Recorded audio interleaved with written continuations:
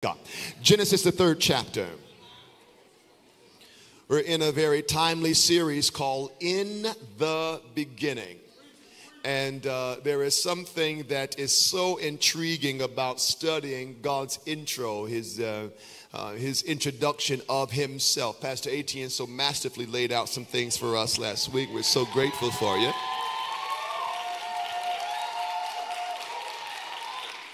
And I suspect that we'll be here for a while. Some of the leaders are thinking that our series are too short in order to lay foundation. And so I think that we need to spend some time here in order to adequately pay attention to the texture of the Word of God. If you haven't heard me say it before, I love God's Word. And you can never exhaust the full wisdom that is in the Word of God. Say amen. And so we're going to Genesis chapter 3 today. And I'm going to be starting at verse 6. If you're saved, you should know this. But we're going to go through some principles today that's going to probably help you to know about what happens in the beginning. Genesis 3, verse 6. And when the woman saw that the tree was good for food, and that it was pleasant to the eyes, and a tree to be desired to make one wise, she took of the fruit thereof, and did eat, and gave also unto her husband with her, and he did eat. And the eyes of them both were opened, and they knew that they were naked, and they sewed fig leaves together and made themselves aprons. And they heard the voice of the Lord God walking. They heard the voice of the Lord God walking in the garden in the cool of the day, and Adam and his wife hid themselves from the presence of the Lord God amongst the trees of the garden. And the Lord God called unto Adam and said, Where art thou? And he said, I heard thy voice in the garden, and I was afraid because I was naked, and I hid myself. Verse 11 is where we get our primary thought this morning. I'd like you to indulge me, if you will. And he said, Who told thee that thou was naked? Hast thou eaten of the tree whereof I commanded thee that thou shouldest not eat? Father, you're a much better preacher than I am. Help me with this in Jesus' name. Amen. Will you just look at your neighbor and ask him one question very bluntly? Who told you that? Will you just... Oh, no, I don't. You're not convincing me. Will you just look at somebody and say, who told you that?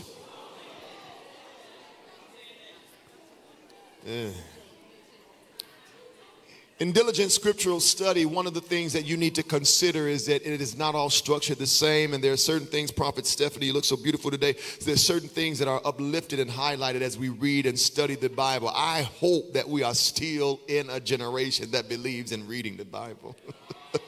You're quiet already. I just really do believe that you're not living your life on them motivational quotes of the day that comes to your text phone.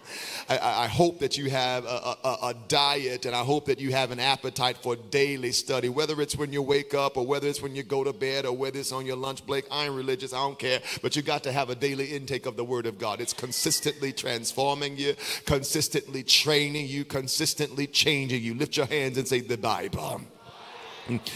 And the way the Bible is situated is you're going to have, specifically in the book of Genesis, you're going to have narratives. Now many of you will not be as fortunate enough to be as famous enough to have a scandal out on you. You won't ever know the privilege of that. Some of you won't be that famous. But there's other people in the world that will ascend to that level of influence where they're going to have to suffer a narrative. They're going to have to endure a narrative that they can or cannot contribute to, adjust, realign, and reaffirm, because narratives exist around anything that has attention. There's a narrative. So the narrative means it's narration. It's the conversation around the event. Now, the challenge with that, Munson, is that the event may be one thing and the narrative may be another. But in the Bible, you see narratives around lives, narratives around, from Abram, Isaac, and Jacob, there's a narrative. Around Noah, there's a narrative. There's a story. There's a perspective. There's a view around who thinks they know what they know nothing about. Understood? A narrative. And so you have a narrative now in the book of Genesis, and this is the initial narrative. So this means that this is a story, and this is an outline, and this is a purview of something that's being explained by revelation, by inspiration of the Holy Spirit. Say narrative. Say narrative. And then you have schematics. I'll get there when I want to. Schematics. So you've got a scheme. It means that there's a plot and in every plot you've got characters. You've got this figure, that figure, and they play roles. I think that you should just know, minor bunny trail, you should know what role everybody plays in your life. I'm not here to preach that, but I think that if you're going to have a role in your life, you need to know how the role is played. And that's a part of the schematic. Your life has a schematic. Whether you're married or single or black or white or male or female, there is a schematic, a plot. There is certain key figures. If you want to understand the power of schematics, Dre, play chess. Because it teaches you the role and the rule and the thought, the intent on how something is to be won. Say schematics. And then you got landscapes that has to do with environments, the backdrop of it, because Adam's story would not be Adam's story if it were not in Eden. Adam's story would not have been Adam's story in Egypt or in Canaan or otherwise. So it also matters not just what exists, but where it exists, because it has to do with what God's intention is for the role that's about to be played out. Can I just encourage you real quick? Don't you ever again be ashamed of where you come from. It's a part of the backdrop. It's just a stage. It's just a stage. It's just a reason that justifies or supports or highlights who God made you to be and what God made you to be, the landscape. And then you got the setting.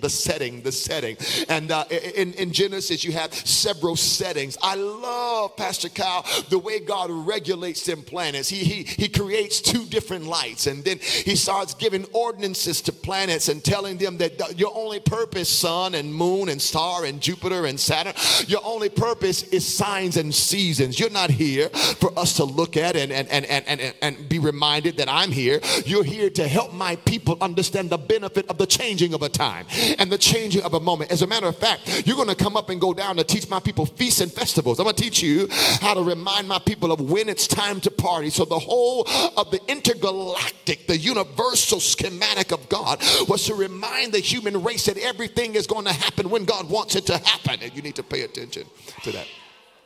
All right, so scenarios. There is a scenario. All right, so when we see, for example, when God is creating man, and when we see, for example, that the scriptures are explicit about this one scientific reality.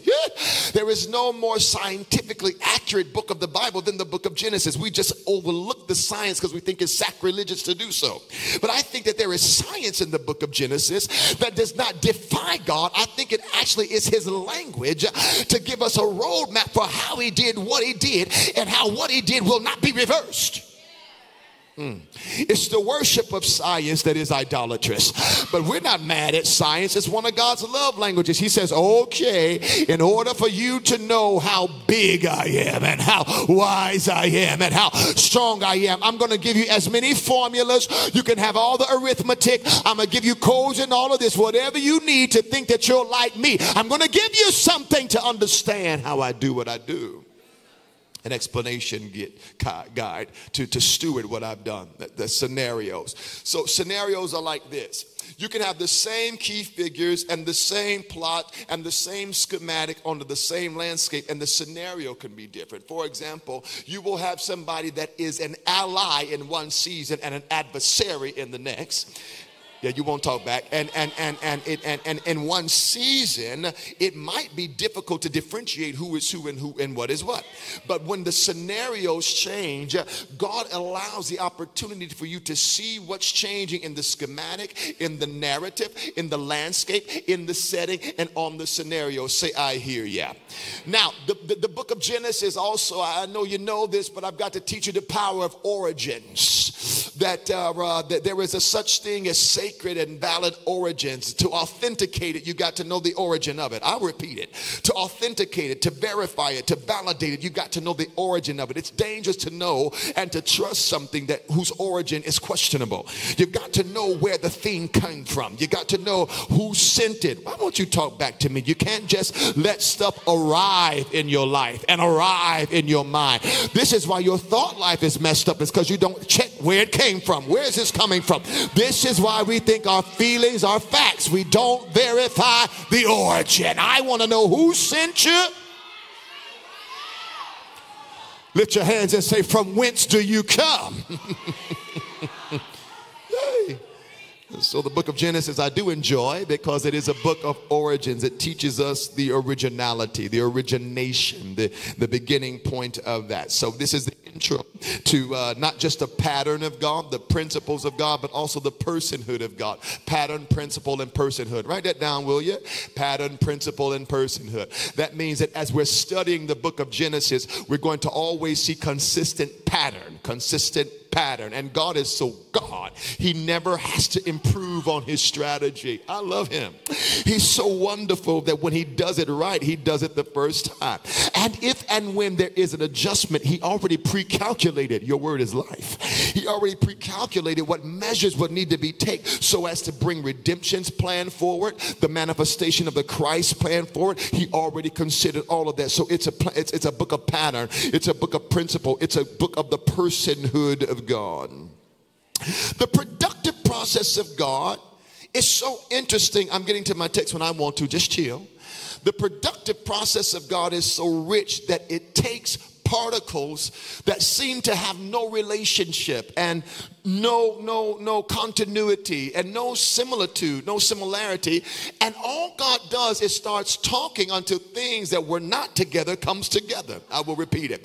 These particles that are scattered everywhere, plants and shrubs and herbs and waters and streams and for example, I'll get there soon. When God told Noah it was going to rain, nobody had heard it before. Because the Bible said that there was a mist that rose up from the ground. It had never came from the heaven because the firmament had not broke yet. It came from the earth to water everything that was there. So there was an innovative, ingenuitive way that God was talking to a man that had ears to hear. And he sensitized him to a science that had yet to come to be. You're not ready for me this morning. And so what's going to happen now is we're studying God's productive pattern, because whether you realize it or not, God loves to produce. He likes, if you're looking at the book of Genesis the right way, half of it looks like a grocery list. I mean, he's talking about shrubs and categories of animal and fields and all of this type of thing. And so he's displaying that he is interested in producing things. He's a God that is a fruitful person. He loves growing and watching and managing and tending and mending and rooting up, and he loves planting. And then he gives us the principle of seed in the book of Genesis, where he says, as long as the earth remains, there's going to be seed time and there will be harvest. And here's a trick about that seed. When you plant an orange seed, an apple tree will not grow. A seed will only reproduce. Lift your hands and say, after its kind. Open your mouth and say, after its kind. So the Spirit of God expresses himself in the book of Genesis in a way that we also see pace. The Gregorian calendar is not where we get the valid expression of what a week looks like. I know this is boring now, but give me a minute. We see God's pace. He says, I did this day 1. I did this day 2. I did this day 3. And then this was the first day. And then he says, on the 7th day, I'm going to give myself some rest. I'm going to teach, I'm going to give an exemplar of what it means to rest in this way. God took it one day at a time. I'm coming. I'm going to give you some mystery in a minute, but God took it one day at a time. Because destiny is, say, one day at a time. What's wrong with you? Say, destiny is one day at a time. Say, deliverance is one day at a time. Say, dreaming is one day at a time. Say, development is one day at a time. Open your mouth. Now say, discipline is one day at a time. Now you notice, O'Shea, that whenever you're getting ready to grow in your discipline, your destiny, your deliverance, your dream, and all of that, here comes the serpent. Because the devil wants to ruin what you're doing one day at a time. I'll get there. So yeah, he gives us this pattern, and he gives us this issue of how he likes to pace himself. Will you just help me preach real quick, you Anglican person, you, and slap 3 people and say, pace yourself. Come on, tell them pace yourself. Come on, tell them pace yourself. I feel God on that. Say, pace yourself. I know you want to get it done, but pace yourself. I know you have a point to prove, but pace yourself. I know you want to produce at the realm and the level of your potential, but you better learn how to pace yourself. Because whenever you don't pace yourself, the serpent is going to sneak in there and find a way to tire you, confuse you, control you, converse with you. Will you slap your neighbor and say, I'm taking my time? Don't rush me. I'm not trying to keep up with you, your mama, your auntie, your cousins, none of them. I'm taking my time. He shows his pace. Amen. He shows his pace. Glory to God. Praise the name of the Lord. Now, let's go into our texture today. Beginnings don't benefit God at all. There's nothing God gets out of a beginning. How does an uncreated something get celebration out of something starting? He doesn't. He's the uncreated one. He's just been here. He's existed in his heavenly abode, in his heavenly estate. So it leads me to believe that beginnings are a gift from God. I wish I had help. And beginnings are a gift from God as an expression of his concern for mankind. I'm coming real quick.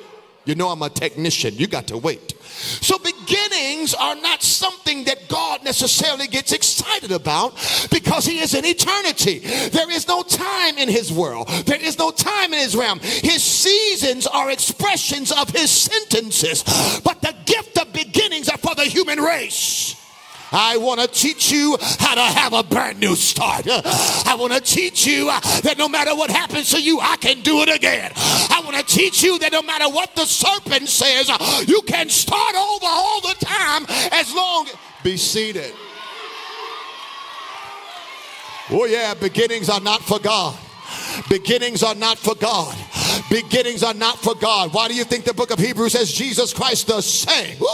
Yesterday, today, and forevermore. I am the Lord and I change not. There's no such thing as God having a birthday. So therefore, beginnings are for the benefit of those of us who are flesh.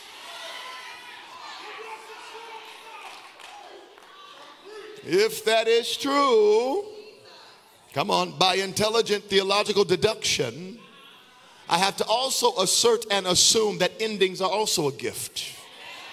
I'm coming there now. Because in the same way that beginnings don't move God and beginnings don't get God balloons from the angels in heaven, endings have to come to no surprise to him. He knew it would end when he began it. Glory to God. And he knew what he was about to begin when he ended it. I wish I had somebody that was ready to go to a place in their life where just like I shouted over the beginning of it, I'm going to shout over the ending of it. And just like I was happy when it started, I'm going to be happy when it stopped. Why? At the end of the day, God is God. God is God. God is. Shout hallelujah. That beginning was not for God. That ending was not for God. He was not moved either way. But they are gifts. They're gifts. Please be seated. There, Serenity, are three central characters in the plot, the scheme, the landscape, the setting of my text. It's God. And here's what's interesting. Do you want to learn something? Are you hungry? Do you want to be fed? It is not the word Yahweh. Yahweh has similar implications as this word in the beginning, God. But this is the word Elohim. Now, Yahweh does not show up until there's a formed nation, when there is a need for a deliverer. So Yahweh is the expression of a people, or it was how they referred to God to lead and guide them out. Elohim is a little different.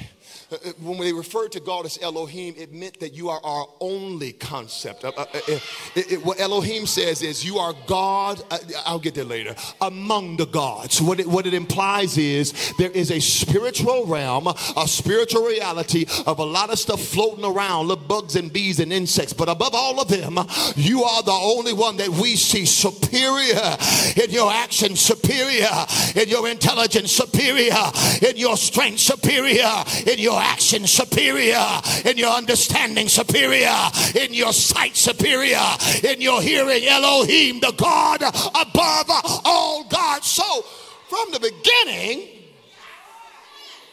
something about the human race knew that there were other stuff trying to be God, because they called him the God above the gods. Let's go. So now we're delving into monotheism. Come on, let's eat good. We're delving into polytheism, and we're delving into the reality of the human soul, that there's a lot of other options out there. And there are many of us, we're in the beginning, just like Adam, we're not controlled by our desires alone. It's the options that's messing with us. We've not matured to the place where we can tell God, all I want is your will. And if your will don't work, just take me up out of here, because the only safe place I am is in your will. The only place I'll be happy is in your will. The only place I've got victory. We want options. You got a B, a C, a D, a 1, a 2, and a 3. But when you start living life under the throne of God, you are sovereign. And I'm sold out. I wish I had 20 sellouts in here. That's your problem. COVID took your sellout. You too afraid to sell out. But lift your hands and say, I give it all up. Come on. Open your mouth and say, I give it all up. That was the biblical understanding of Elohim, was that there is something that exists, and there's a lot of stuff out there, but I know that you're exceeded among them. You rule in the midst of them. So beginnings and endings are gifts from God. Say, thank you for my beginning. Say, thank you for my endings. Oh, I didn't hear you. I said, thank you for my beginnings. Come on, go with me now. Now say, thank you for my endings.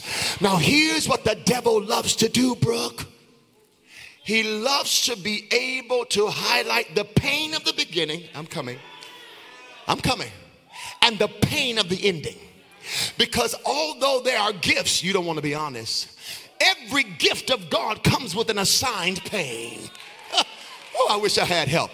There is not a gift in your life that is not going to cause you some measure of pain. I don't care if it's prophecy, if it's tongues, it's going to bring a distinction in who you are, how you have to live, who you can talk to, where you can work, where you can live, who you can marry. It comes with pain. Now, you won't say amen there. I'm glad we got our shout out. But there is no such thing as a purpose without an assigned pain. Problem is, we lust over the purpose, but we want to reject the pain assigned to it.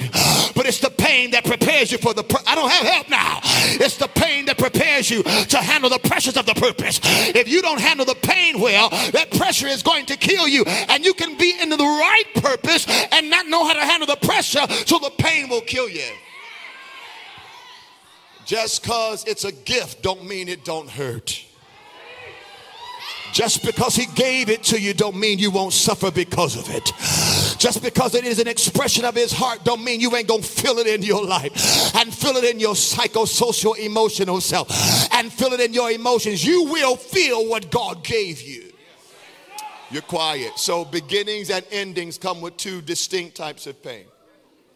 Number one, I'm coming to my text, don't rush me. Beginnings come with the pain of discomfort. This is all backdrop, baby. Beginnings come with discomfort. You will always know when you're in the beginning of something with how uncomfortable you are. Discomfort is not a middle issue. I'm working. Discomfort is not an ending issue. I'll get you there. But discomfort is always at the beginning of the thing. It's morning sickness. It's I don't know how to wear this. I've changed my stature and changed my size. Now, I don't know about you, Kenza, they're going to lie. But there's a lot of us in the room that's got the victory and we're still uncomfortable. And we have a word from the Lord, but we're just not really comfortable. There is something, who am I talking to? There is something about what God is doing now that's still unsettling. And what people who are carnal do is use their lack of settling as an excuse for my disobedience. But I know God will put you in a season where he will remove your comfort from you so that you are not complacent with what he's trying to create. Come on, baby. I'm starting something new, so you're going to have to reorientate your life, your will, your emotions, your soul, your relationships, your money, your intellect, your desire, your appetite. I want you uncomfortable. You won't say amen, and you won't stand up because you think God is he's your masseuse. You think he's your massage therapist, and that his job is to burn some essential oils and make you comfortable. But my God puts his hard hand on anything that he's about to begin again. He puts his hard hand on anything that's starting over. We look at your neighbor and say, I'm uncomfortable. Whoa. Whoa. Whoa. Unto those of you that take your instructions from your comfort level. Whoa. Unto those of you that make your next moves because you feel uncomfortable. God is not concerned about you being comfortable. He's concerned about your foot crushing the head of the serpent. And you're going to have to choose one. I'm working in here. Or the other. So the pain of every beginning, I'm almost there, is discomfort. I'm uncomfortable. I got stretch marks. I got hunger pains. Hey, I got growing pains. I'm just uncomfortable. Now, the pain of the ending, say I hear you, is distress. Because sometimes at endings you don't have answers. Sometimes at endings it seems like there are no conclusions or no resolve or no clarity. You tend to be a little more clear at the beginning than you are at the end. Because at the end, here's what the soul does. Now what? I'm in my text. Now where? Now who? Now how? The questions don't come at the beginning alone. Because at the beginning, what you have is trust, faith. You got the voice of the Lord. But at the end, you're like, now that this era, this epoch, this season, this trial, this area, this lane, this category is done, what am I going to do now? Who am I going to be now? Where am I going to go now? Come on, Adam. Who can I trust now? Because I trusted that heifer. She came up out of me. And now I ate something because she put some salt and pepper on it. And now I'm getting kicked out of my divine environment with an angel that's keeping me out of the past. Who do I even trust? Because now the first murder on the world belong to the same parents. Do I trust my kids? Do I trust my wife? What do I do? Where am I? So endings can be isolating.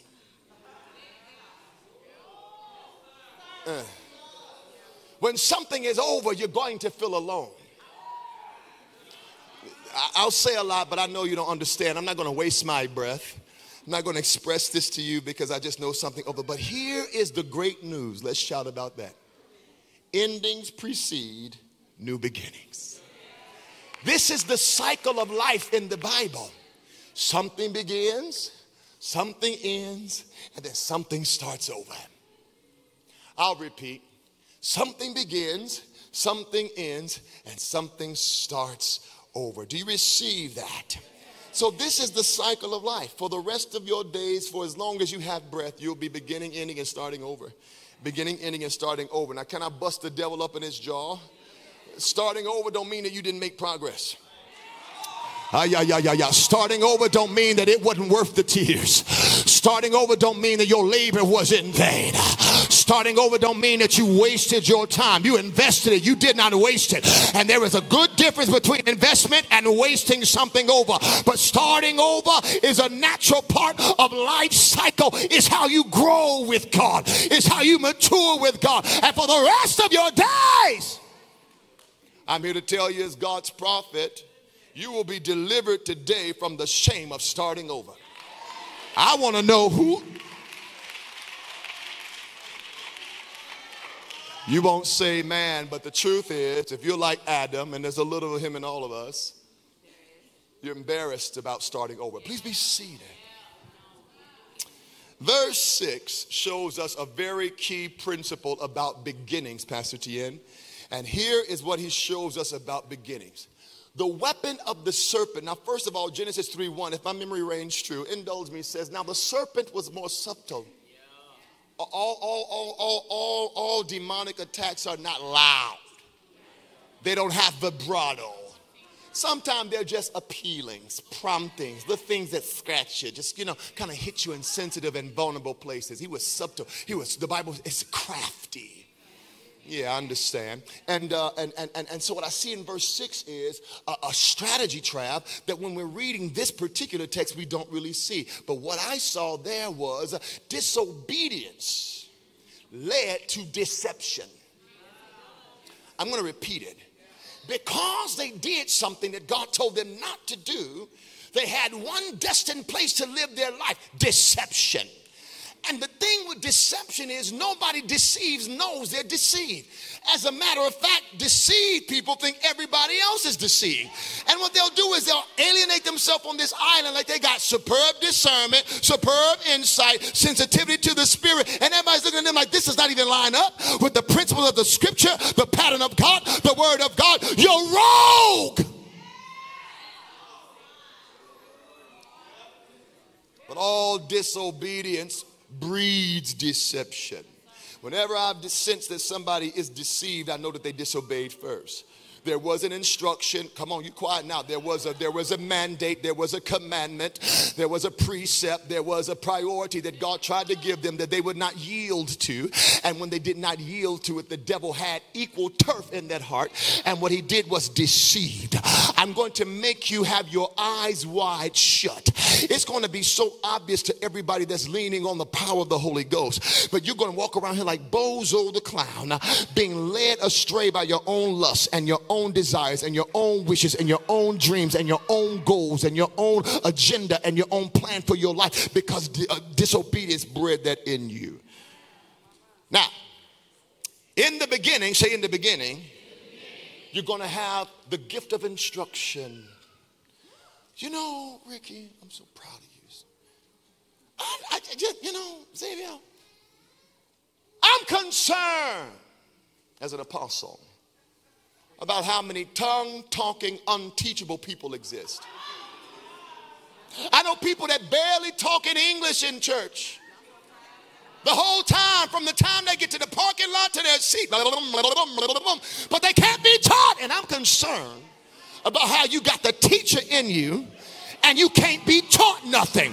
You always have a predisposition to your rightness. I'm working in here. Your correctness, your accuracy, and you don't want to ever be told that you're wrong. But my tongues create room for the Holy Ghost to correct, to adjust, to reduce, to persuade. Unteachable. Unteachable. And in beginnings, God is teaching. Everything about this situation with Adam was teaching. God was teaching not just Adam, but the human race. He was using Adam as a visible learning point for how you handle something called life. Because here is the thing.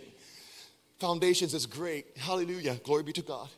New Images is amazing. Oh, I miss it so bad. Y'all need an advanced version. I love the gifts of the Spirit. But nobody has a class on life. With as wonderful as Mother Stevenson is, she ain't even wrote one yet. We need a curriculum on how to live, because life be lifing. And life lifes on people when you least expect it. It almost seems like right when you think you got it down pat, here comes a new birthday and a new challenge. Here comes a new anniversary and a new problem. Here comes a new city and a brand new enemy. Here comes a new promotion and brand new confusion. Life be life. And so God uses Adam to teach us the cycle, the circle, the seasons of life. Amen. And in beginnings, the pattern of Elohim was, I'll instruct you when I'm trying to start something with you. When I'm starting something with you, I'm going to instruct you. Say, I receive. Now, verse 7 says something. First two words is all I need to be able to work before I get to my main point is they knew. This deals with the human conscious. In the beginning, there are things that are going to be changing in your consciousness, your conscious self. And the Bible says that they knew. In verse 7, it says very explicitly, and the eyes of them both were open, and they knew they were naked. So in the beginning, as you depart from instructions and you depart from things that God tells you, you're going to become, are you ready for this? Be honest and just play it off. Y'all said you're like Martin, just laugh a little bit. You're going to be real self-conscious. You're going to be real insecure. You're going to be like, I don't know if I see myself the way they do, or if I see myself the way he does, or if I'm measuring up to what he just said to me, because I know I'm naked now. I know I'm out here. I'm exposed. God Almighty. And this is a dumb, forgive me. This generation of Christian loves a good exposure, don't they? We love a good exposure until it's our turn. Glory be to God. We love a great exposure, but don't worry about it. If you commit to trying to expose people, your turn is coming. I tell you the truth. And your turn is going to be worse than the one you did. Whoever plants a sword will fall on the... They knew there was something that they started to see differently about themselves. Now, let me give you something from experience. One of the consequences of warfare is the devil will have you forgetting who you are.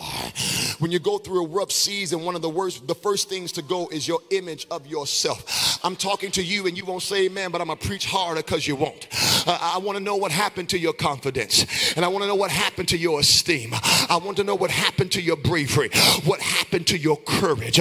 What happened to your initiation. Where did that thing go? I'm going to tell you where it went. It went in your insecurity, intimidation, inferiority. It went in all of those areas of your soul, because now you know you're naked, but you were naked all the time. You just didn't know it. So now the knowledge of your nakedness is heightened than the knowledge of the fact that you didn't need to be covered because you were walking by God. Now, when you're naked and you're walking with God, there is no need to be ashamed, and there's no need to hide, and there's no need to run. But when you disobey, there is something that is heightened in the wall of the soul that makes you more aware of you than him. Makes you more aware of your problems and ignore his strength. Makes you more aware of your weakness and not his power in you. I want to know if you've been focusing on you more than you've been focusing on him. I want to know if you look in the mirror and say, thank you, Jesus, or I'm so ugly. I want to know if you look in the mirror and say, thank God for a new day, or I really need to lose some weight. I want to know how self-conscious you've gotten because you've taken your eyes off of what God told you and you're putting on your eyes on what you ain't. But I don't have to be nothing that I'm not, because everything I'm not, he is. Everything I need, he's got. Everything I want is in his hands. Slap your neighbor, say, shift your focus. Oh yeah, you got to stop looking at yourself. Yay, my. You got to stop looking at yourself. You got to stop concentrating on yourself.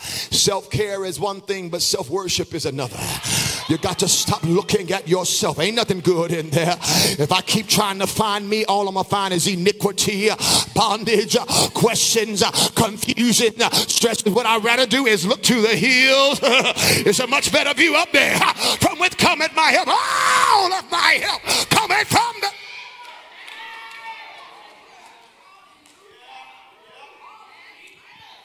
The way, according to verse 7, that they saw themselves changed because of disobedience that came from deception. And now they're having to adjust how they were.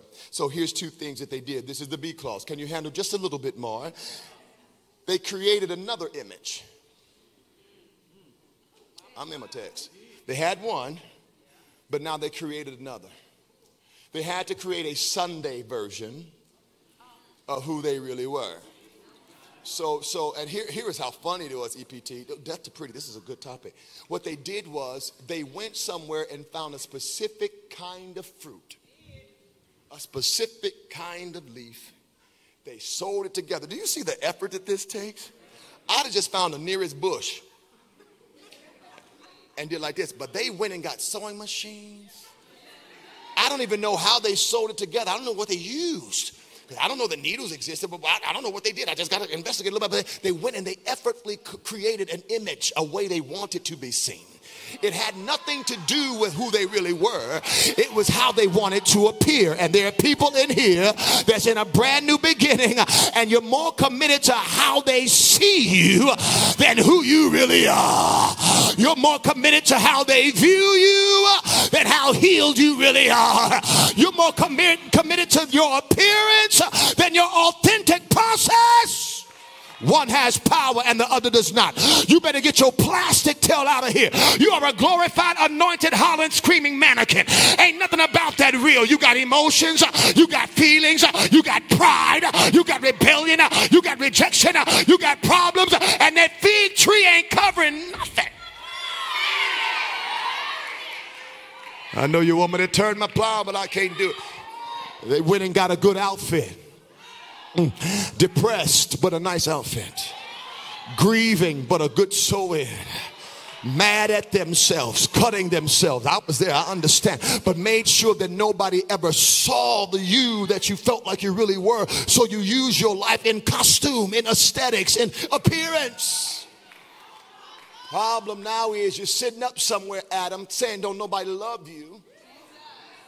But you kept the real you from us. So we fell in love with the you projected. I wish I had help. We fell in love with your costume.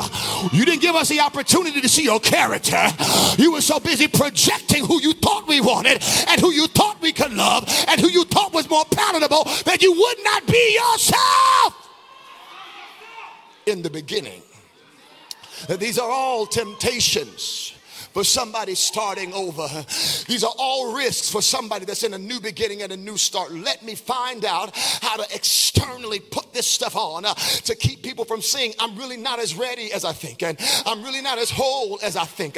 I've got some fears in the back of my mind, and I've got some trauma in my life that I'm trying to recover from. But if they see me recovering, they're going to think I'm weak. And if they see me healing, they're going to take advantage of me. So why don't I find some leaves from an alternate tree and cover myself up? I need some prophetic people in here. Will you slap your neighbor and say, blow the cover, blow the cover? You don't want to say that out loud. Say, in the name of Jesus, blow the cover. Come on. Let's keep it real. If you go to All Nations, something wrong with you already. All of us crazy. Slap your neighbor and say, blow the cover, blow the cover. If you blow the cover, he'll come catch you. If you blow the cover, he'll send the right crowd around you. If you blow the cover, you'll be able to cry a little harder. If you blow the cover, your offering will be received. If you blow the cover, in the beginning, I'm hurrying up. They made a cover up to cover their nakedness. And there was two forms of hiding. I'm almost there. You'll get your food. Verse 7 also gives us these principles. There are different types of hiding. There are two different types of hiding, external and internal. I know, unfortunately, Tracy, some magnificent liars. I mean, great. Fully researched. Articulate, because those are the worst liars, the ones that can express it. People that are not really intelligent don't lie that well, but intelligent people are brilliant at lying. Don't be creative. You lie real good. But lying to other people is not as easy as lying to yourself. And what I've learned is that most people that lie outside have already lied inside. You are a liar because you lied to you first. And when people, I feel a chill. Is the air conditioner. I said most people lie because they lied to themselves first. And so what happened is this is two types of hiding. Say what? They hid externally by putting them fig trees on them or them fig leaves on them. But then they hid internally, as it were, because, watch me, are you ready to preach now? They were hiding, but they could still hear. Yeah, I got it. That's good. Great. I said they were hiding, but they could still hear. They were hiding, but they could still hear. Verse 7 says they hid externally, but they hid internally. And the way we know that they hid internally is because when God showed up on the scene, the last place he set them. Now, real quick, let's take a parenthetic pause here and ask your neighbor, say, neighbor, are you at the last place God told you to be? Ask him again, say, are you at the last place God told you to be? That neighbor is phony. Ask the other one, say, are you at the last place God told you to be? They were hiding in plain sight, but no amount of hiding could stop what they heard. They were hiding in plain sight, but it didn't change the volume of the voice of the Lord. There was a volume and there was a range and there was a frequency that they had got used to hearing on. Because here's what you got to know about this thing. When God starts talking to you on one level, you can act like you ain't who you are. You can go back and backslide. You can pretend like he didn't teach you, like he didn't reprimand you, but nothing is going to untrain that ear. I'm working in here. It doesn't matter how hard you hide. Your ear has already been trained, Adam. We used to take this walk every day, so I know you know the sound of my voice. So no matter where you're hiding, you can go under that tree, behind the mountain, you can jump in the ocean. I know you're going to hear my voice. God's got a way of making people hear him even when they inhale. God's got a way of making people hear him no matter how fast they're running. In the beginning, no matter how you try to pretend and make believe, you look at the person behind you and say, trick or treat.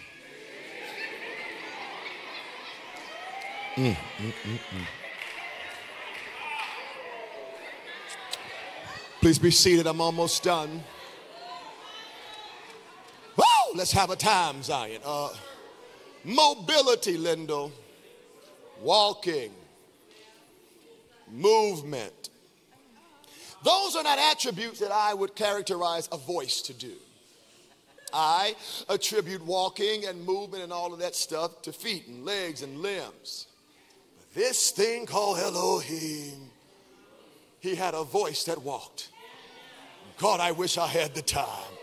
That means that a major part of the role of the voice of God in your life is to teach you how to walk. You're running, but you got to learn how to walk. I just told you I gave you one day at a time. So without my voice, you're not going to learn how to walk. The voice of the Lord came walking, looking for Adam where God left him. And the problem with your lack of next instructions is the voice of the Lord is at where he told you to be. And your little stubborn, rebellious, proud, arrogant tail then moved apart from your principle and apart from your instruction and apart from your standard. And when the voice of the Lord comes walking, you start running.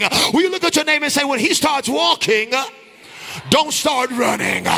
Look at your neighbor and say, when he starts walking, don't start running.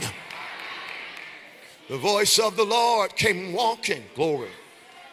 I'm going to shout on my own time. I said, the voice of the Lord came walking. It was his voice that came walking. His voice came walking. His voice came walking at the cool of the day. And when his voice got there, the Bible said that Adam and his wife, watch me, they did not hide from the voice of the Lord. They hid from the presence of the Lord. It's there. Don't believe me. The voice of the Lord came walking, but it was his presence they were afraid of. They could hear it, they just didn't want to be accountable to it. They could sense it, they just didn't want to be surrounded by it.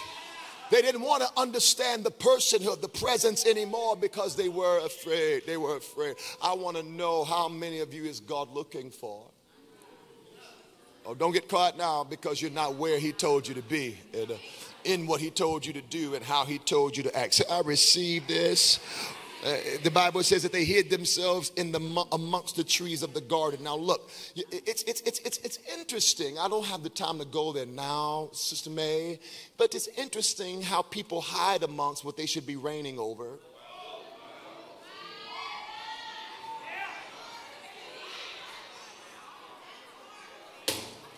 Because we can be in the same age group and you not be my peer. We can be in the same church and I don't have to behave like you socially and classically. I cannot hide over what I'm supposed to be ruling. Them trees were beneath Adam, but he found himself trying to blend in. I command you in the name of Jesus out of the assignment of the camouflage, out of the assignment of blending in, out of the assignment of looking like. Lift your hands and say yes. It's the blend in that God is coming for. It's the camouflage that God is trying to burn. You can't be like them if you're supposed to reign over them. Get from out of those trees.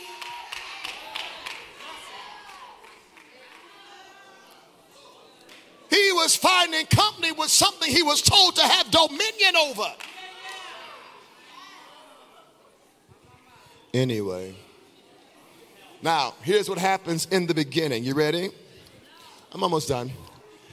Now, this is simple. Forgive me, I'm so juvenile and pubescent apparently that I love the simple things of God's word, like things like this. And the Lord God called Adam. The voice of the Lord came walking. He hid amongst the trees, and the Lord God called Adam. He called him, Prophet Justin. He called him. He called him. Naked and called him. Fig trees and called him. Full knowledge of what he did and called him. See, here's our issue. We think that God calls people based upon how clean they are. I love your word. But God calls the unclean. I wish I had 30 people. Oh, y'all don't like that. You Pharisee, you Sadducee, you hypocrite, you Jezebel, you murderer, you unclean when he called you. You wasn't all the way washed when he wanted to use you. How dare you? I'm working in here. Will you encourage your neighbor? Say, he called me. Hallelujah. Say, he called me. Hey, I feel good. Say, he called me. Dirty, and he called me. Guilty, and he called me. Running, and he called me. Hiding, and he called me. Lonely, and he called me. Confused, and he called me. Frustrated, and he called me. Amongst the trees, and he called me. Mad at Eve, and he called me. Eating bad fruit, and he called me. Lift your hands and say, he called me. The Lord God called Adam. Adam. Adam. Adam. Baby. Baby. Baby. Oh, baby. You know I love you. Okay. Well, Rudy, come on me for a minute, son. Hold me tight. Yeah. You know the nighttime. Oh, it's the right time. Sorry, so I believe God was like, Adam, Adam, Adam, Adam. I think it was called Adam like that. Where are you? Will you look at three people and say, where are you? Where are you? Where are you? I'm almost, do what I said, do. Look at three people and say, where are you? Where are you? Come on. No, this is one of them questions, Sister Stacks, that you got to look at somebody in their eye and say, where are you? Do it to three people. Say, where are you? Where are you? Now, I'm teaching you a principle of spiritual appraisal. Spiritual appraisal. Appraisal in the realm of the spirit. Assessment in the realm of the spirit. Location in the realm of the spirit. Because where you are not is where the devil has authority over you. You got to be honest about where you at. Ain't no sense in you lying about where you at. Do I have about 10 people in here that's tired of lying about where I'm at? Yeah, this year is much better than last year, but I'm still mad. Look at your neighbor and say, where are you? We are afraid of spiritual appraisal. That's why we don't like apostles. We are afraid of spiritual location. That's why we kill them prophets, because they are searching gifts and seeing gifts to locate where you are in your maturity, in your understanding, in your obedience, in your discipline, in your growth, in your rate of obedience. Where are you? Where are you? Ain't no sense in your line. At the beginning, there's going to be a need for a spiritual appraisal, an evaluation, an assessment, a measurement of where you really are. This is our goal. This is where we're at. This is where he's taking us. This is how far we've come. This is where we left, but this is where we need to go. And you are afraid to measure yourself because everybody's been beating you up. The serpent came and tried to reduce you, so now you don't want to answer the honest question about where you are. And in the beginning, you're going to have to acknowledge where I'm really at. I'm here, but I ain't there. I'm here, but I used to be there. You're going to have to be honest and praise God for where you at. Give me 10 seconds of a shout, because I'm nowhere near where I'm supposed to be. Just 10 seconds, come on. Just 10 seconds, come on. I thank God for where I'm at. thank God for where I'm at. I want to go somewhere, but I thank God for where I'm at. Where I'm at is much better than where I used to be. Shout hallelujah! Shout hallelujah! Have a seat. Oh, bless his name. Come on, sit down. Spiritual appraisal, spiritual assessment. These are all beginning tendencies and phenomena. Spiritual location. Here is my message. Please be seated. I heard, and once I heard, three things happened within me. Because this is a beginning scenario, you are faithful to talk. So I heard, but then I responded habitually. I responded intuitively. I responded before I knew it in three ways. Number one, I was afraid. Can we be honest for a minute? In your life, when you're about to hit a beginning, you're going to hit a new fear. I'm going over here. A sign that God is about to do something new is that you're going to be scared of something new. Your old fears will weaken. Hey, Lin, and new fears will be like, what's up, girl? We've been over here waiting on you. What's up, bud? Do you really think you can do this? I mean, fears I ain't never feared before. But we focus on the fear and not necessarily the fact that we just heard. And the reason we have the new fear is because of what we just heard. But when you pay attention to what you heard, you won't be intimidated by what you fear. I was afraid. I don't have the time. I've been dealing with the monster of fear for 2 weeks now in the spirit, and I've been teaching against it because I hate it. A passionate, furious hatred. I was afraid, and then I was naked. I was self-conscious. Didn't like how I looked. Didn't like how this would come across. It's a new beginning, and so I don't even know what's appropriate attire for this assignment. Glory. So I didn't like how I looked. I was naked. I was afraid, and I was naked, and then after I was naked, what ended up happening is I ended up hiding in plain sight. We just look at your neighbor and say, peekaboo, we see you.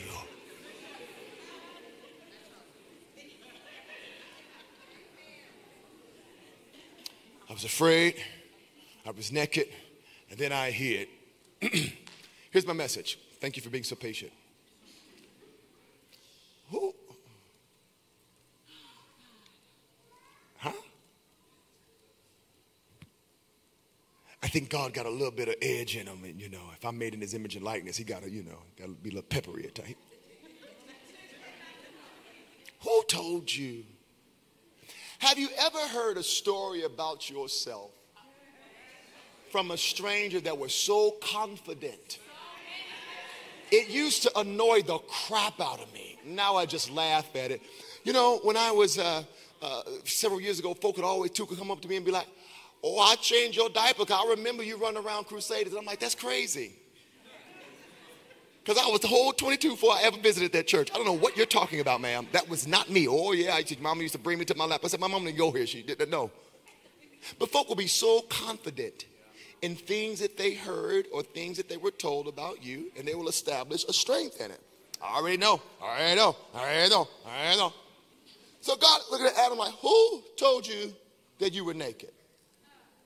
Because you should never embrace an identity that didn't come from what I said. I just need 10. If I didn't say it, you ain't it. You should never embrace, adapt, or become and morph and mutate into something somebody else told you. You let hell put that on you. You let hell convince you of that. I did not say that. Who? I believe the Spirit of God is ringing out in this room asking, who told you that? Who told you you had to be married first? Who told you you had to get that many degrees first? Who told you you couldn't do this with or without friends? Who told you that this was not a fruitful place for you? Who told you that? And what convinces you can confirm you. You will be conformed by whatever can convince you. So God asked him, who told you that?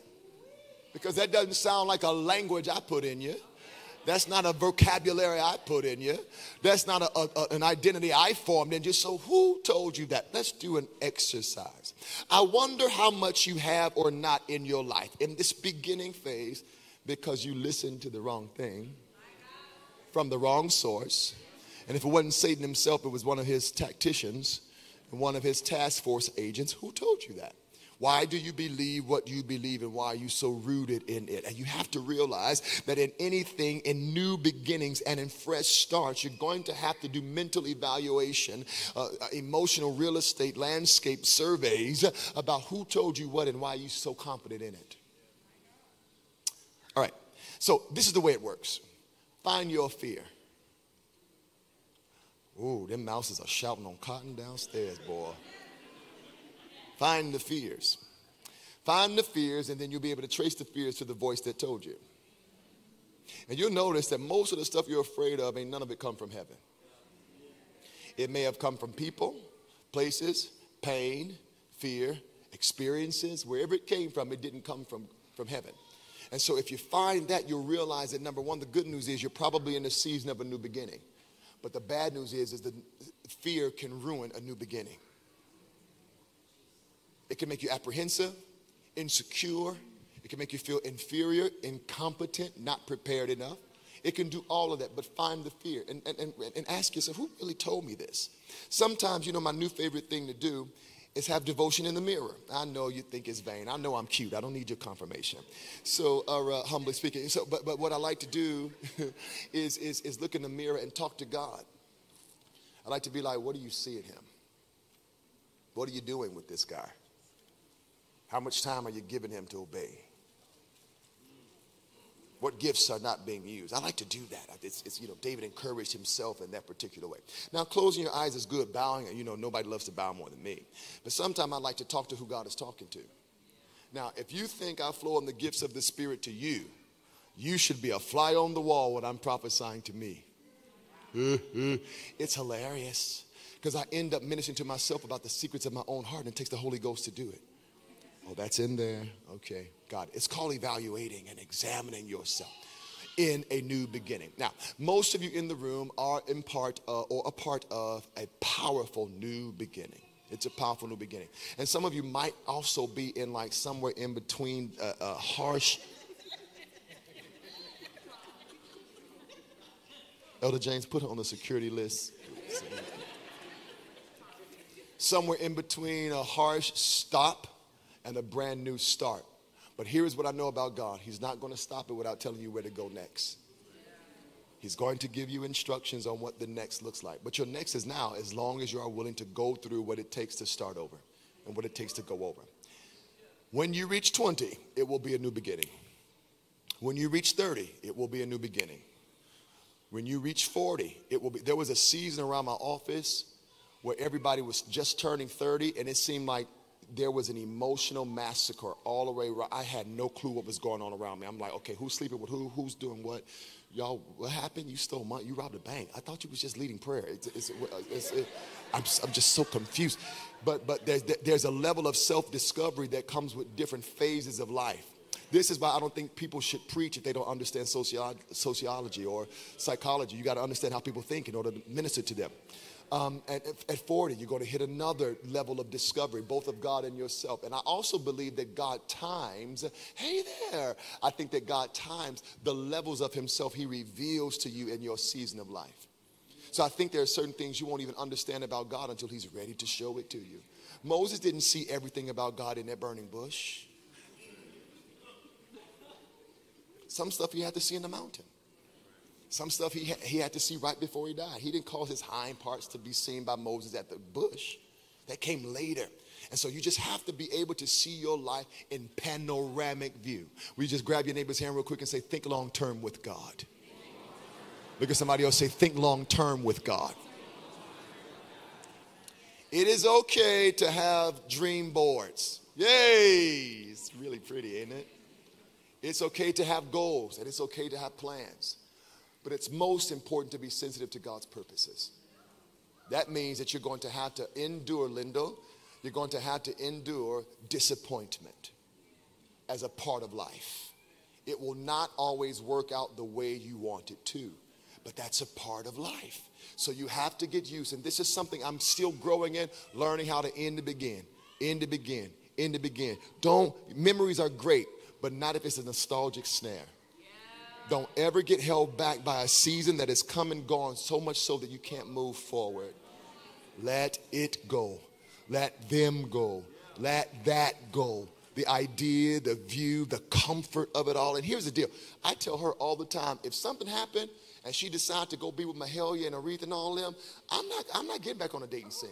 It takes a lot to have somebody relearn you in that way. I'm horrified of that. Nobody want to spend time trying to re-explain stuff that you already know. It's stressful. It's crazy out here. You need a psychological evaluation before I go out on a date with you. Amen. Praise the name of the Lord. But you got to think long term with God so that you don't rush into things that you're not prepared for. Now, what can try to intimidate you? Your age, your peers, status, statistics, your city, culture, all of it. It's really discouraging. I'm going to tell you what some of you need to do and get free from. You need to ask the Lord to deliver your thumb. Because the first thing you do in the morning is get to scrolling. And you got consistent updates of everybody's successes, everybody's love life. And most of it is fake anyway. It's just a show for you to begin with. I mean, we're in a wicked generation. Honey, they buying followers. You understand me?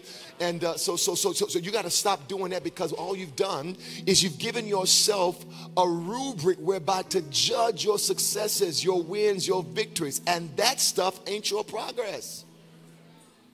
Maybe you don't have a blue check, but you got a real check. Maybe you didn't get engaged. Maybe you're looking at them like, I look much better than her, but who knows if that's Freddy Krueger? Y'all laughing. I'm dead serious. I've known people with beautiful weddings and horrible marriages.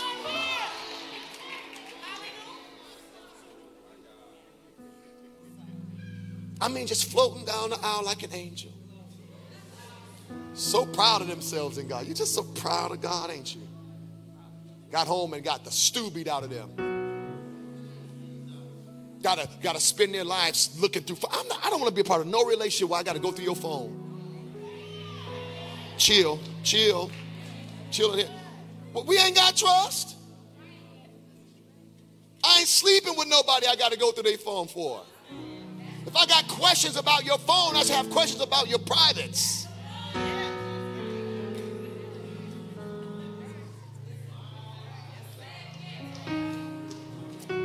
I'm going to pull out of there. I feel like y'all like that? Gotcha! Sir. Ma'am. Is everybody okay? In the beginning, strange phenomena happens. I'm going to give you some more over the next several weeks. But you got to pay attention to what God is doing when he's starting something. He loves to do it. It's a part of his artistic, eternal process. It's how his will is made manifest. He'll just do it and do it and do it. For example, why do you think we have phrases like from generation to generation? From everlasting to everlasting? Why do you think we have phrases like world without end or from before the foundations of the earth? It's because God likes to think in terms of when I start, I'm going to start again. And it's one of the ways we should worship him, or why we should worship him. Because even if it's ending, it'll start over. And even if it's going to begin, it's going to end. And here's what he gives us. He gives us promises that says better is the end of a thing, even than the beginning thereof. So there's no reason to mourn either.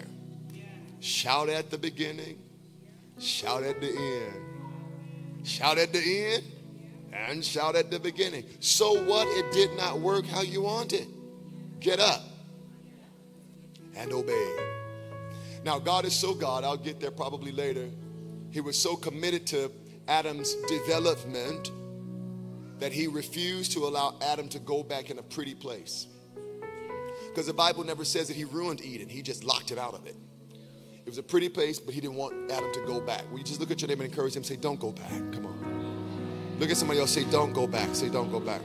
Come on, tell them, don't go back. Don't go back. It's very important not to go back. It's vitally important for you. Will you stand in the pink shirt, please?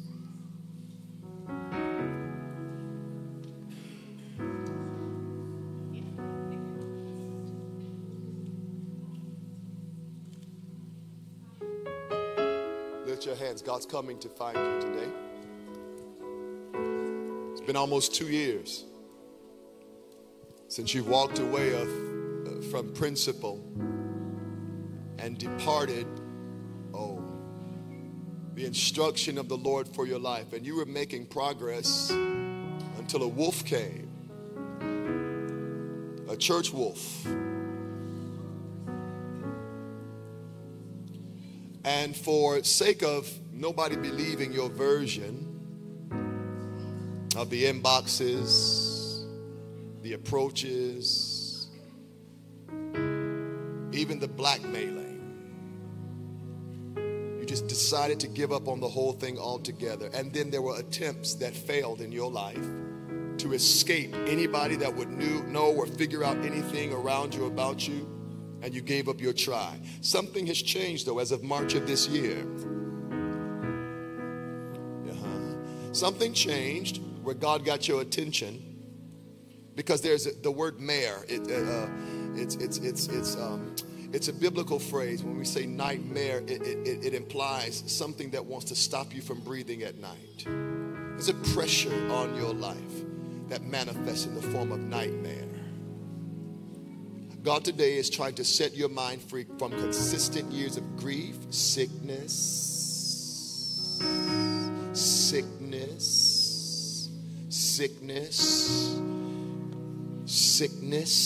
and disease.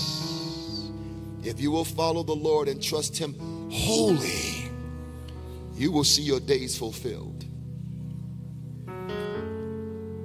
Sometimes God sets us in families that are not necessarily capacitated to handle our desires or where we feel like God is taking us or going. And so you end up spending your life feeling estranged from them. And the Spirit of God wants you to know that even though it's been the loneliest season of your life and probably the most depressing season you've seen since your early 20s, God wants you to know you don't have to stay asleep here. You can rise. Father, this is your son. I know what that uncle did and said, but this is your son.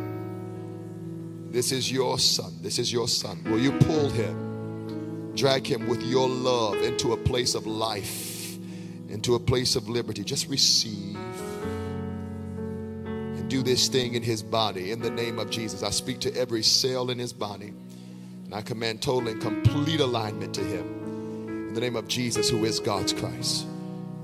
In the name of Jesus, there you go. In the name of Jesus, who is God's Christ. I bless you for that. Come on, put those hands together for the Lord, will you? You can do better than that. Put those hands together for the Lord, will you? Put those hands together for Jesus, will you? Sir in the shirt here, will you stand? Yeah.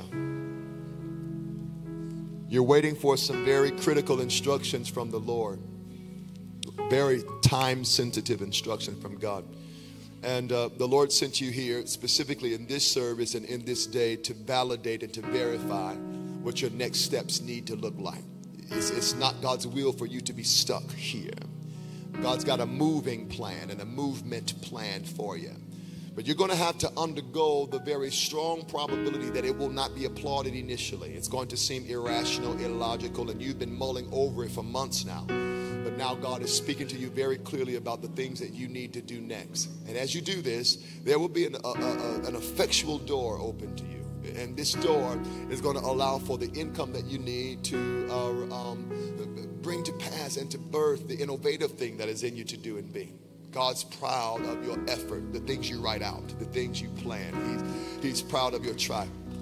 But there's a change, a sudden change coming even in what you know to be your ministry. and what you know to be your ministry gifting and calling. You've been taking your time in such a way where you wanted to be methodical and you wanted to be cautious about not mishandling lives. But the Spirit of God says to tell you the season is changing now, where the need is going to pull you out of complacency, and the cry is going to pull you out of the corners that men, intimidated men, have actually pushed you into. And he's going to pull you out of certain denominational constructs that suppress.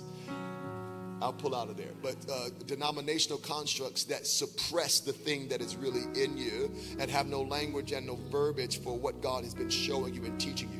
I see that you've been having word habitations, word visitations, like your hunger for the word of God, and God's been explaining and exploring things with you almost like a father to his son. And what it's done is it's made you bored with what you're used to sitting under.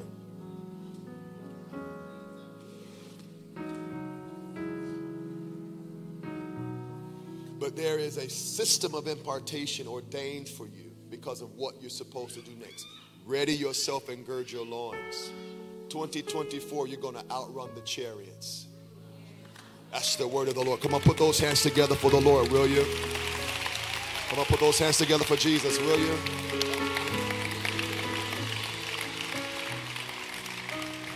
Yeah. Blessed be the name of the Lord. My man in the bomber jacket, will you stand? You. Who are you here with? Stand up.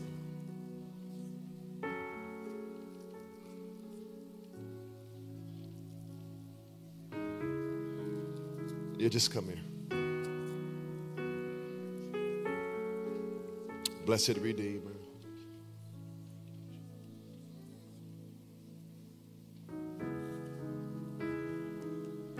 Just grab hands real quick. You've got the type of mind that God has given you. It's a beautiful mind. The way you see life, it's almost poetic. Your outlook on life and art and politics and love and relationship. You always have the alternate view.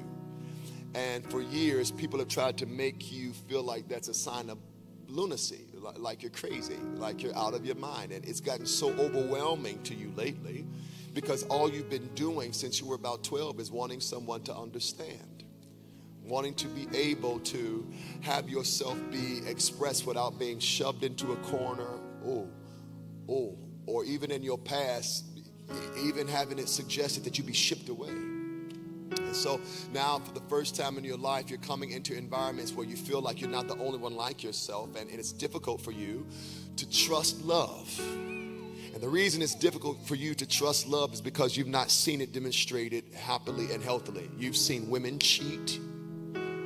You've seen men cheat.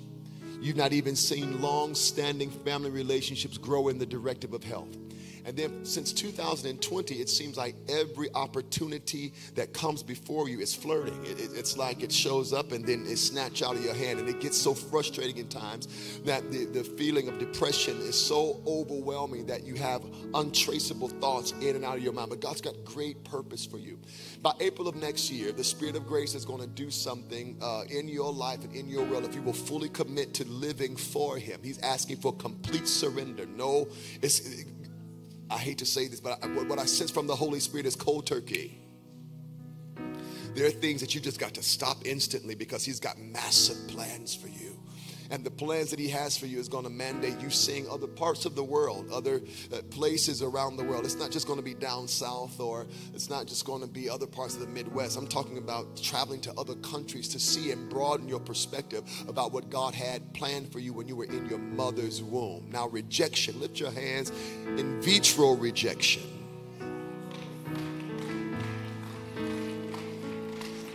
Oh, I wish I had intercessors. I said in vitro rejection.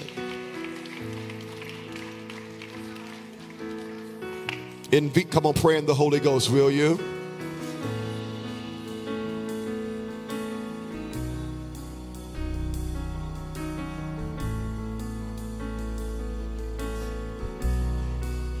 You spirit of premature death, you take your hands off of his esophagus. Ho!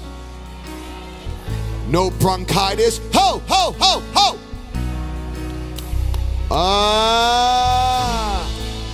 He will live out the purpose of God. He will live out the purpose of God. I hear that wheezing in the spirit.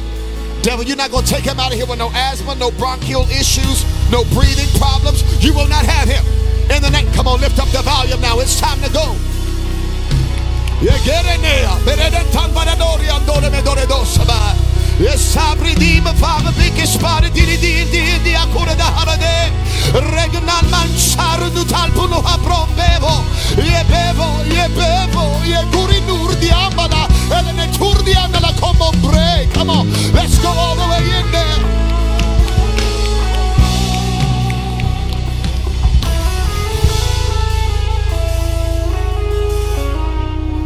Lift your hands and worship him, will you?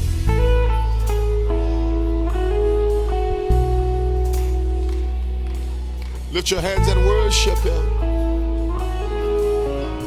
Lift your hands and worship him. Come on, something stirring in here. Lift your hands and worship him. Lift your hands and worship him.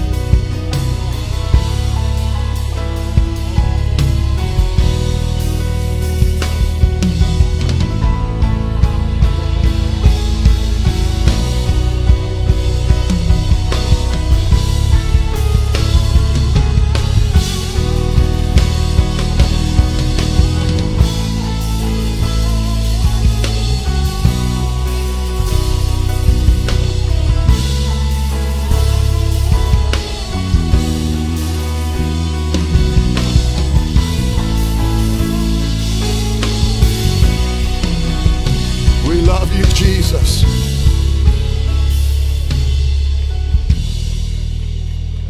We love you, Jesus. Green hat. Lime green hat. Come to me. Yeah. We bless your wonderful name. We bless your powerful name. Come here, man.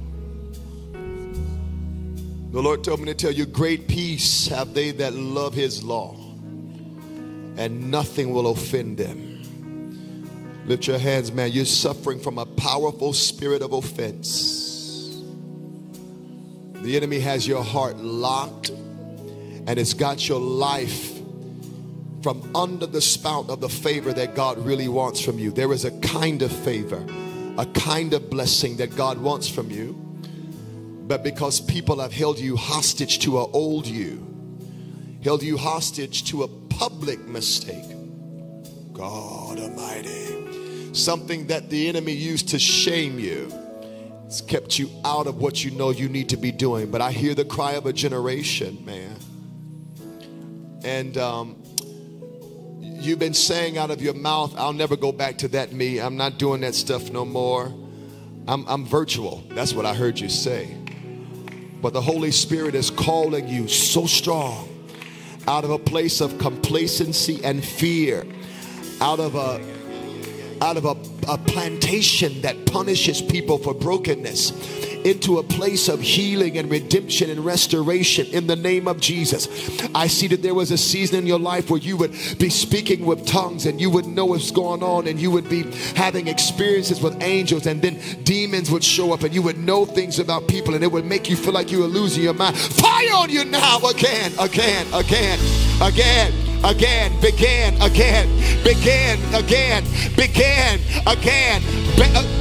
Come on, let's put this sound in here. Begin again.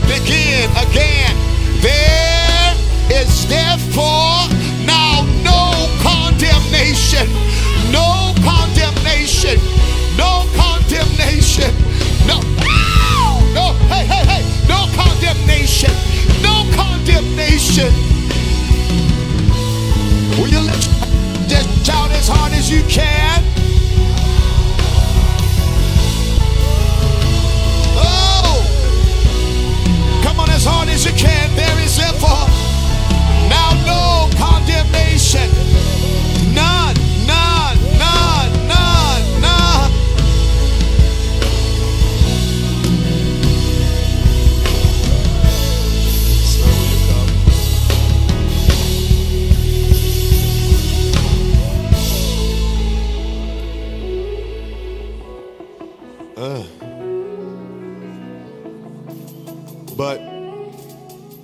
But your need has come up before the throne of God.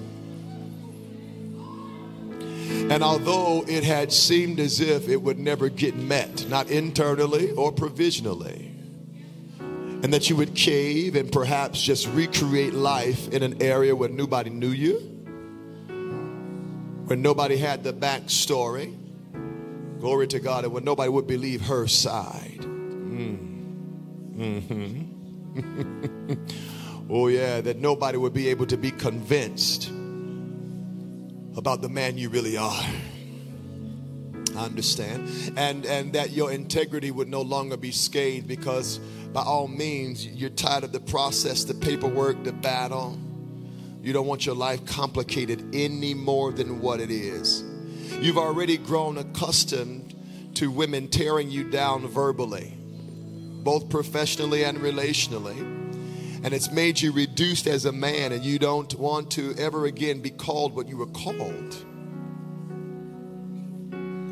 Receive, man.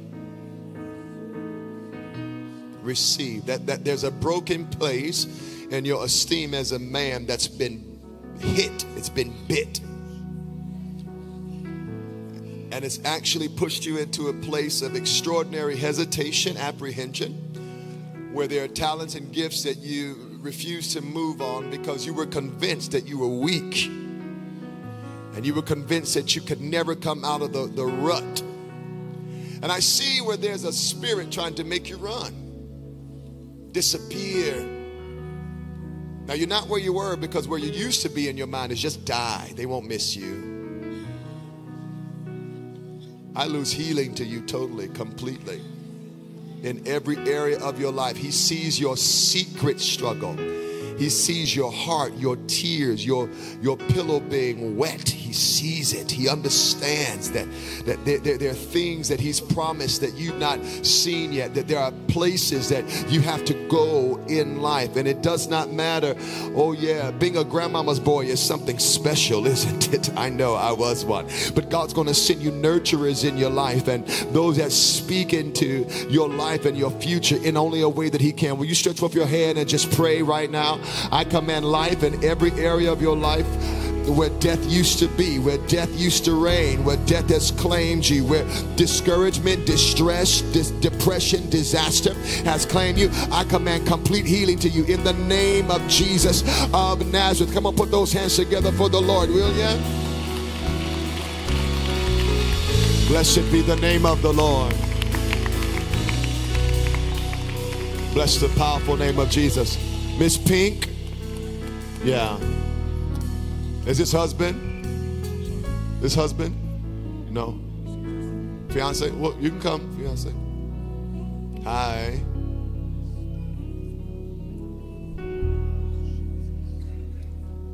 Ooh. It's given for just, you can grab hands, it's okay. It's given for filet mignon. What's your name? Thank you for Tanisha, Lord, and I thank you that although it had seemed as if she had put her life on hold,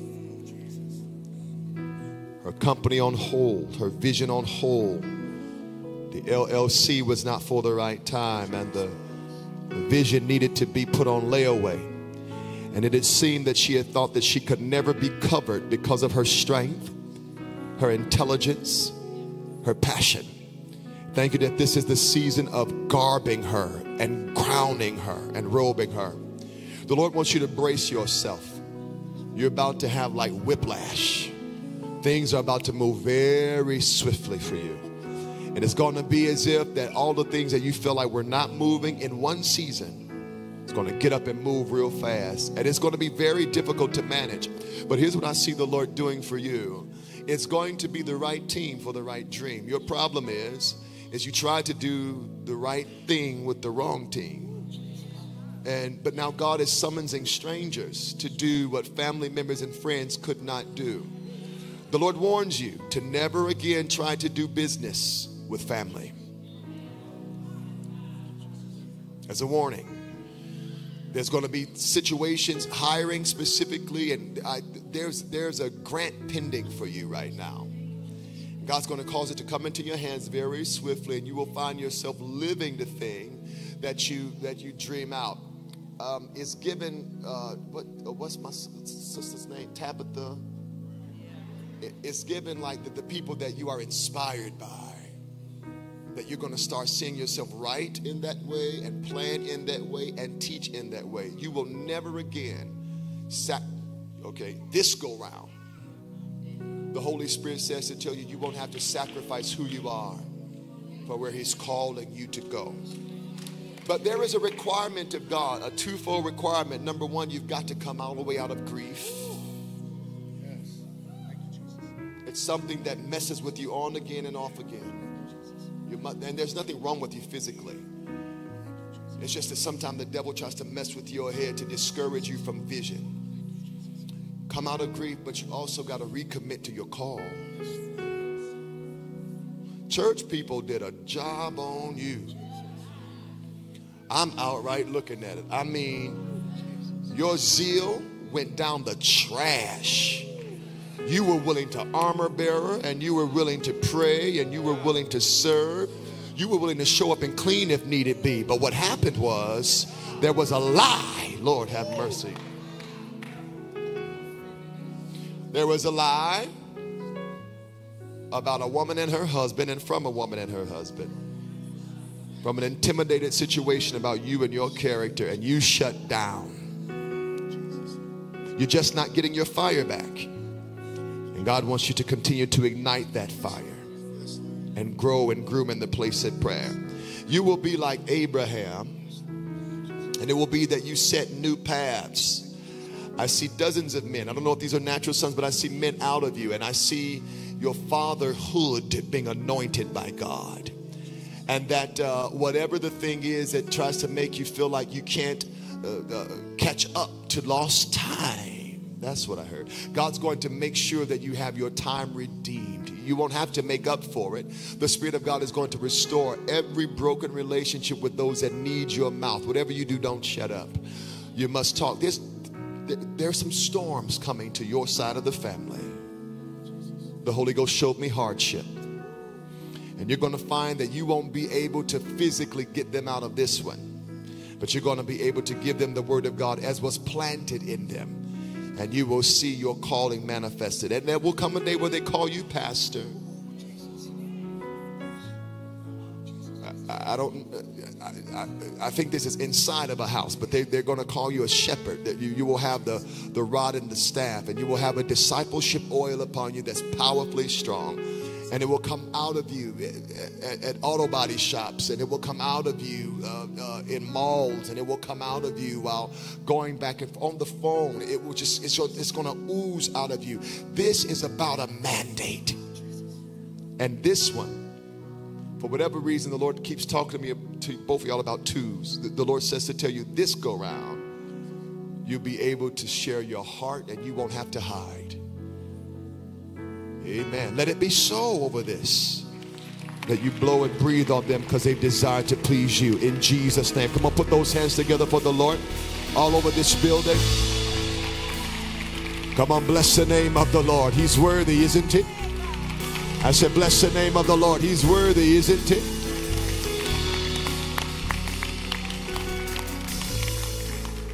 Come here, hon.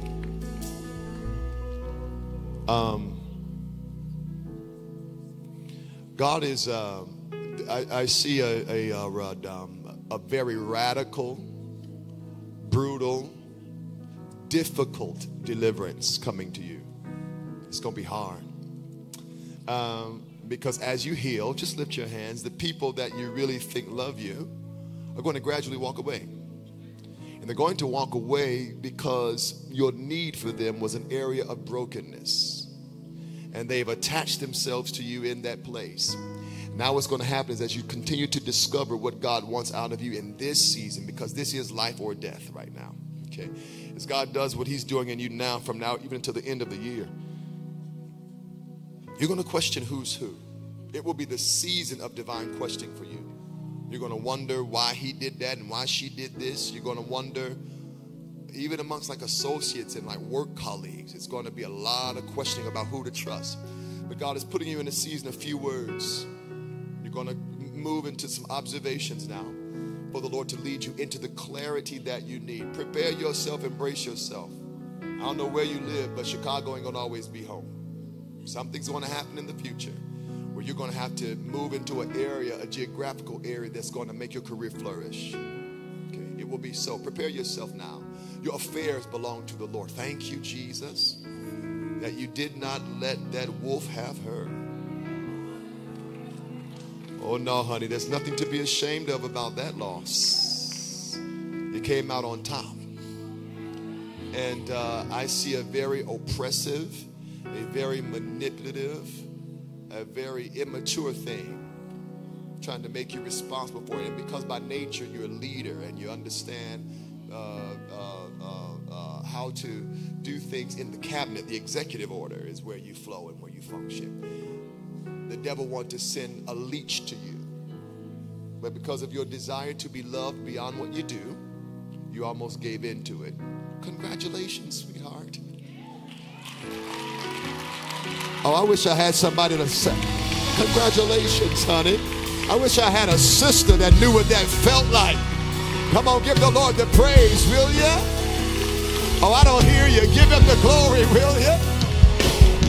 Hallelujah.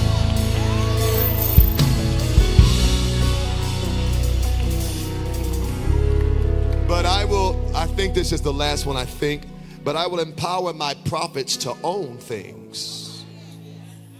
And I will do something in the earth in these days, saith the Lord, where I will bring my prophets out of wells and caves and ghettos, and I will give them estates, and I will give them places to stay and places to house and places to teach, and I will grant unto them the favor of the suffering of the seer. You will understand what it is in your day to know what it is to move in great ownership easily and successfully. And the Spirit of the Lord says, don't worry about your parents. They are in my hands now. I've already healed. I've already restored. There will be no dementia. Oh no, there will be no mental, what do I see? I see Alzheimer's. There will be no signs and symptoms of that because you prostrated yourself in prophetic purpose. I will bring to pass my promises for your life, and I will begin by putting keys in your hand, keys in your hand, keys in your hand, keys in your hand, keys in your hand, keys in your hand. Behold, my prophets will not be homeless in the earth, but I will give them keys in their hands, said the Spirit of God. Oh, I wish I had somebody to shout with me. I said, I wish I had somebody to shout with me. Come on, who told you that? I said, I wish I had somebody. Shout with me. Lift your hands, will you?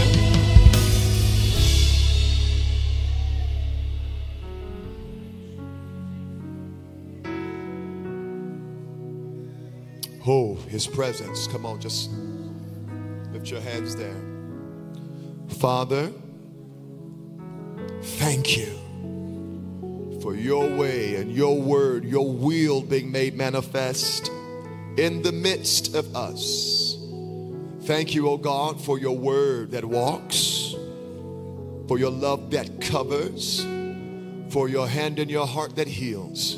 We give you glory that we don't have to believe the narrative of the wicked one concerning us, but that we can be led by your love and your care and your careful hand in our direction. In the name of Jesus, I speak peace, blessings, power, prosperity over everyone under the sound of my voice now. Let it be so in their lives that they know what it is to be led by the love of God. I just lose clarity to you right now that the weapon of confusion and ambiguity and discombobulation will not bring you out of God's pace and rhythm for you, but that you are moving in a new day-by-day clarity. What is his name? Yellow hat. I'm sorry, Cameron.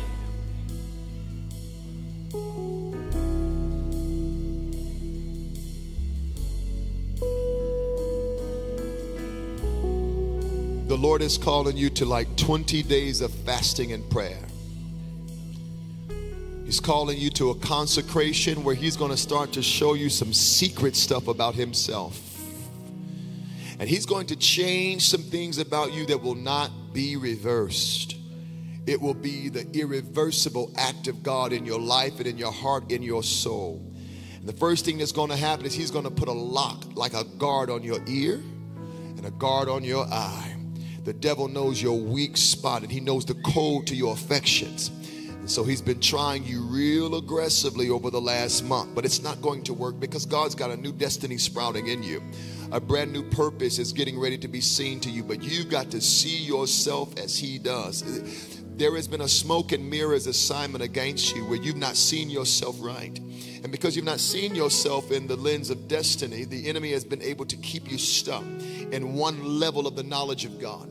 But now you're about to move into a deep intimacy. There's going to be a deep intimacy that you experience from God. And though you had been like a man of few words, there's a spout coming out of you in prayer now. As you bow to talk to God, the fountain of your deep is going to break open. You're going to find yourself remembering things that you thought you forgot, confessing things that crushed you, talking about things that hurt you. You're going to talk about your frustrations with school and your frustrations with work and your frustrations with not knowing where to go. And the Lord says, thank you. Wait, hold on. I see the 404. Lift your hands, man. 678 or 404. Something was trying to call you to Georgia. Devil, you a lie. Hey, a whole lot, a whole lot. Not so, not Duluth. Glory to God. Not Atlanta. Not any area that you're not going. The Holy Ghost is preventing you from the trap of the wicked one. You will find success right where you are in obedience. You will find consistency. Oh, right where you are. You will find not an apartment, but a condo right where you are in obedience. It will be so that your homeless days are over. Your borrowing days are over. Your days of hoboing and rotating and going from place, it's over. God's about to set you. And I hear the scripture word establish. He's going to establish you as you put yourself in the wisdom of God. Father, set him on fire. Set him on fire. Set him on fire. What is this? Is there a seer in there? I didn't know. Lord, open up now. Visions, visions, visions, visions, visions. Yo, visions. Hey, hey, visions. Come on, put those hands together for the Lord.